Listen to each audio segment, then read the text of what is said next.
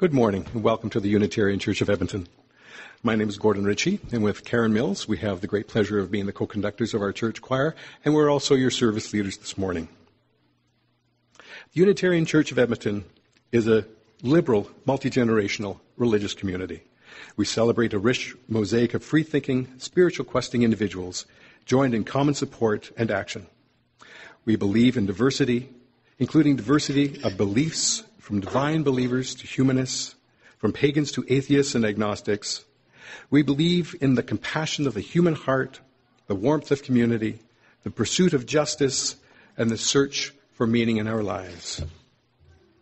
We gather with gratitude this morning on traditional Cree lands that are now part of Treaty 6 and shared by many nations. A treaty is an inheritance, a responsibility, and a relationship. May we be good neighbors to one another, good stewards to our planet, and good ancestors to all our children. Our opening words this morning are by Gwen Matthews. As December opens up before us, we welcome in the gift of reflection. We turn toward our holiday celebrations and search for common threads and meanings. We begin with Yule, the winter solstice. And we are invited to explore the duality, cycles, and seasons, and to witness the Holly King being overcome by the Oak King. Yule reminds us that we all partake in the miracle of renewal. Hanukkah, the festival of lights, commemorates a time of miracles when the faith of the Jewish people sustained them to reclaim their holy temple and keep the light of the menorah burning for 8 days. Christmas, the celebration of Jesus' humble birth in a manger, offers us to revisit the miracle of birth and the desire to find saviors to heal the scars of humanity. Here, in our church, you are just as much a holiday miracle as the turning of the earth, the persistence and dedication to a faith, as the creation of each new life. We see the love you give to others, the space you create to hold one another's joys and sorrows, and the generosity and spirit you entrust to this community. You are a holiday miracle. This community is one of miracle making. So this morning, we're acknowledging 4 different celebrations. This is the first Sunday of Advent. We also have this evening the beginning of Hanukkah. Tomorrow is the beginning of Chalica, which you'll learn a little bit more later. And of course, the winter solstice. So to acknowledge those 4 celebrations, I've invited 4 individuals who represent those 4 faith groups to come forth and light our chalice. So I'd like to ask forward Robert and Audrey and Allie and Lyndon to light our chalice. Thank you all. Next reading is from Megan Rule, and for any of you who know me, the title may make you smile, thinking that joy would ever bring me winter, or winter would ever bring me joy, either one.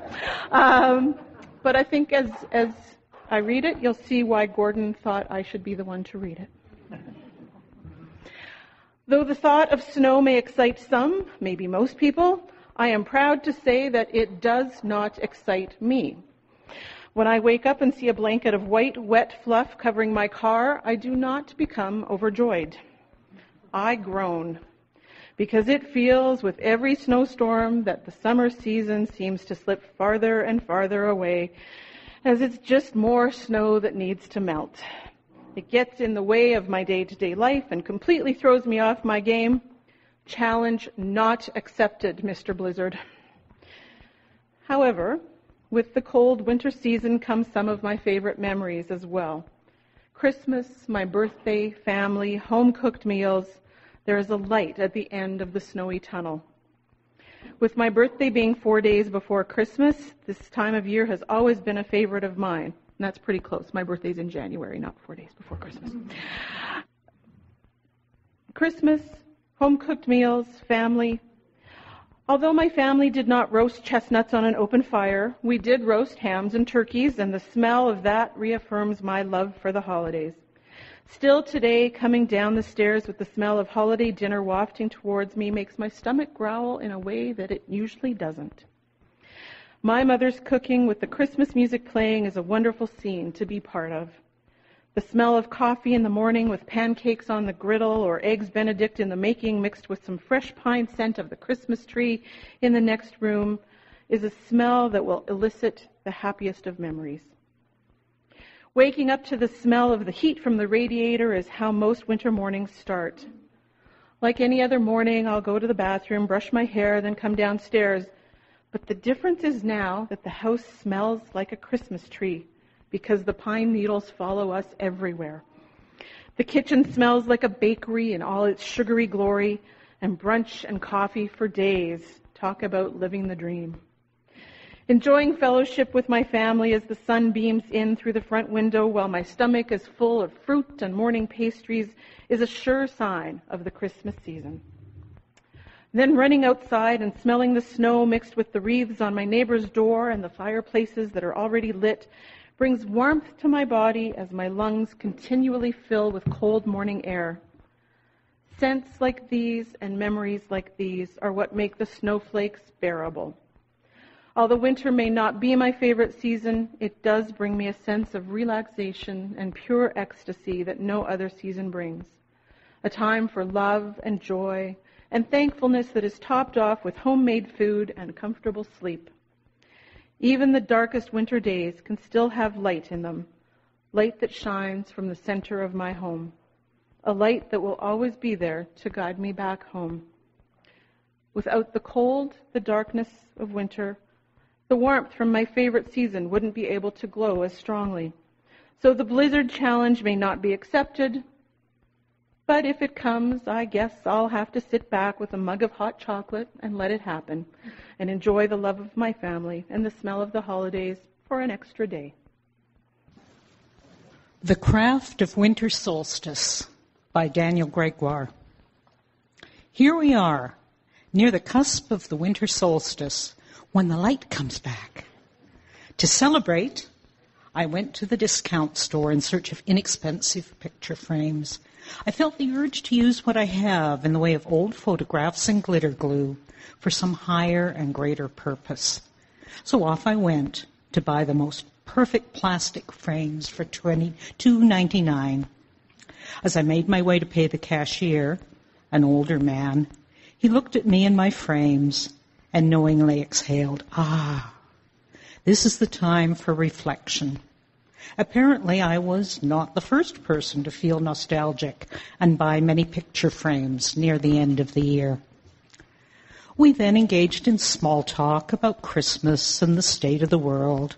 He lamented, and I tried to cheer him up, but both our flames seemed to be flickering in the cold winds of coming winter. It doesn't help that on the eve of winter, the days are so painfully short. The nights are relentless and they keep coming earlier.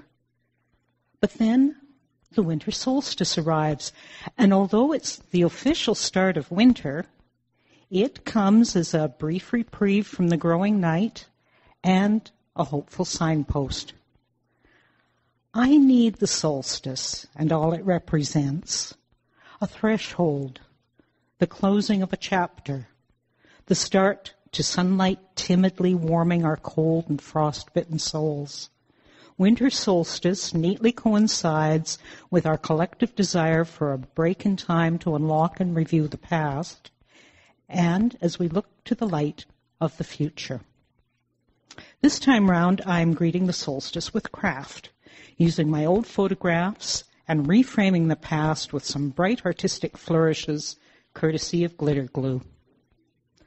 I'm making the most of this unique astronomical time, perhaps not unlike the ancient peoples of Europe who gathered breathlessly around bonfires and hearths for warmth to celebrate the new thing that is just on the horizon, growing light and the end of night's domain, even in the midst of cold. The end can be a beginning too, as someone said. and the solstice is where we start from. A prayer. Spirit of the empty spaces, Spirit of new beginnings, here we are. In this often difficult season of cold and night, it seems the light we need might go away forever. Help us to catch our breath so we might not stumble into despair. Let the past be our guide, helping us to the future we need, just on the horizon, unlocking, opening, growing. And now I invite Audrey Brooks to come forward and read "'Twas the Night Before Hanukkah." It was the night before Hanukkah, my boy chicks and maidles. Not a sound could be heard, not even from the dreidels. Menorah was set on the chimney alight. In the kitchen, our bubba had gehabt a bite of pastrami, chopped liver, and a glass of tea, and zera pickles with bagels. Oy vey. The clock on the mantelpiece, there was a ticking, and Bubba was tackling a shektala chicken. A tumult arose like 1,000 braukas. Santa had fallen and broken his tuchus. I put on my slippers, 1, 2, 3, while Booby was busy devouring the latkes. To the window I ran, and to my surprise, a little red yarmulke was on top of his head. He got to the door and saw the menorah. "Jüdische Kinder," he said, "Mazel tov. I thought I was in a goyische Häuser, but as long as I'm here, I'll leave you a few toys." Which much gashrei, I said, "Du bist a Jid? Aber der mein Neumann is Schleumele Klaus Kind." He asked for some knishes with pepper and salt, but they were too hot. He said, "Oi gewalt." Unbuttoning his hosen, he rose from the tish and said, "Your kosher essen is simply delish." As he went to the door, he said, "I'll see you later. I'll be back next Pesach in time for the Seder." More rapid than eagles, his prancers they came, as he whistled and shouted and called them by name. Now Izzy, now Ira, now Yitzhak, now Sammy, now Irving and Maxie and Moishe and Manny. He gave a gashrei as he rode out of sight. Guten Yom Tov to all, and to all a good night.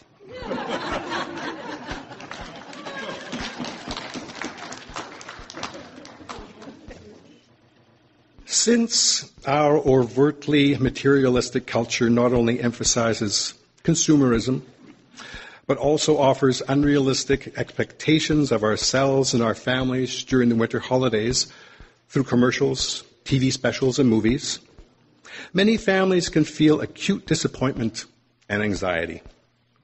The holidays often intensify family pressures, and they can be even more difficult for Unitarian Universalist families if theological issues conflict with family traditions or needs.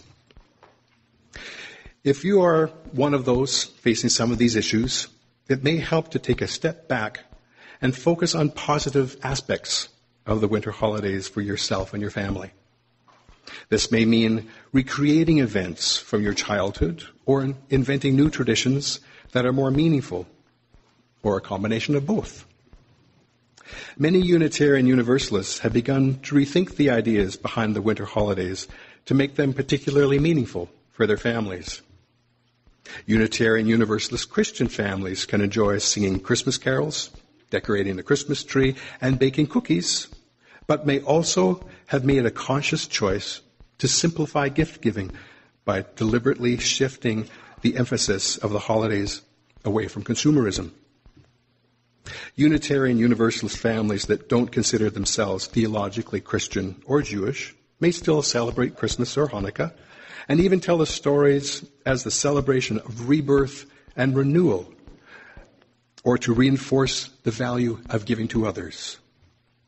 Other Unitarian Universalist families have made the conscious decision to embrace the winter solstice as their primary winter tradition, whether or not they're pagan, by focusing upon how the darkness of the winter months is a natural progression of the year.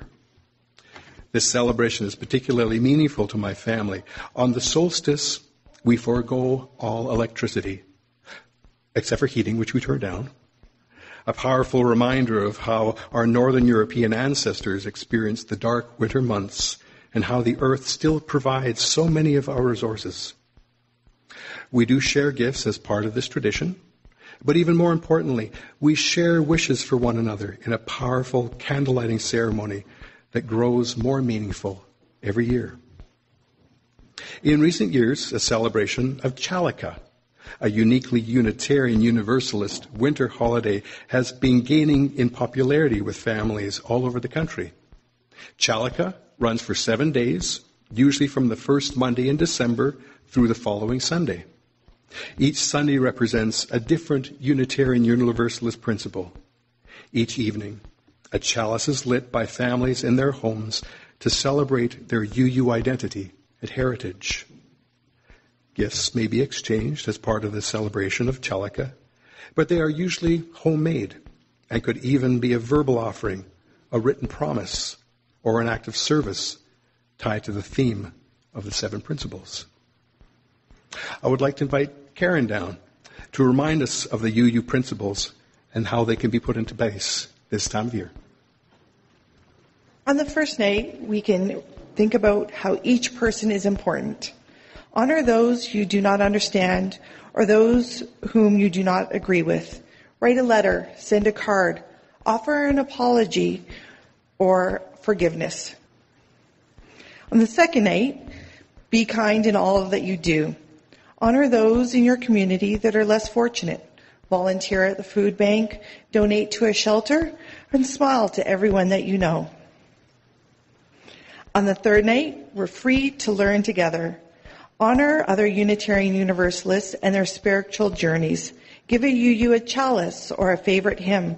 Host a UU gathering. Extend words of peace to a UU you've hurt in the past. The fourth night, we search for what is true. Honor education or another tradition. Learn something new about another tradition. Share what you know with someone who would like to learn. On the fifth night, all people need a voice. Honor democracy. Help a political party. Write a letter. Help a committee at church. The sixth night, build a fair and peaceful world. Honor our global community. Write a letter for our global cause. Donate to an organization like Amnesty International. And don't forget to bring your letters next Sunday for the social justice right for rights. On the last night, we care for Earth's lifeboat. Honor our natural world. Start a compost pile. Walk outdoors in the river valley to enjoy the beauty we have right here in the city. Help out at a shelter, at an animal rescue, or wake up early just to enjoy the sunrise. I'll leave you with these words by Elizabeth M. Strong. We are in the midst of the season of celebration. Celebrations of the birth of new hope, of the festival of lights, of the triumph of freedom. The darkness of the year is lifting, and the time of light grows longer. We have gathered with an anticipation of hope for peace on earth and in our homes. We have gathered in this season of celebrations, seeking comfort to soften the pain and the losses our lives have suffered in the fast retreating year. We have gathered to worship joyfully within this season of celebrations with the tenderness and love of family and friends among us. Let us be embraced by the strength and power of this sacred space that we each bring as we create this beloved community. Let joy and sorrow join in the fullness of our being. Let the power and strength we embody join us together as we move through the seasons of celebration into a new year with a new vision of hope for peace on earth. May this season be for you the most wonderful time of the year. May it be so. Blessed be. The Moment of Magic by Victoria E. Safford. Now is the moment of magic, when the whole round earth turns again toward the sun. And here's a blessing. The days will be longer and brighter now, even before the winter settles in to chill us. Now is the moment of magic, when people, beaten down and broken, with nothing left but misery and candles and their own clear voices, kindle tiny lights and whisper secret music. And here's a blessing. The dark universe is suddenly illuminated by the lights of the menorah, suddenly ablaze with the lights of Kinara, and the whole world is glad and loud with winter singing. Now is the moment of magic, when an eastern star beckons the ignorant toward an unknown goal. And here's a blessing. They find nothing in the end but an ordinary baby born at midnight, born in poverty, and the baby's cry, like the bells ringing, makes people wonder as they wander through their lives what human love might really look like, sound like, feel like. Now is the moment of magic. And here's a blessing. We already possess all the gifts we need. We've already received our presents. Ears to hear music, eyes to behold lights, hands to build true peace on earth, and to hold each other tight in love.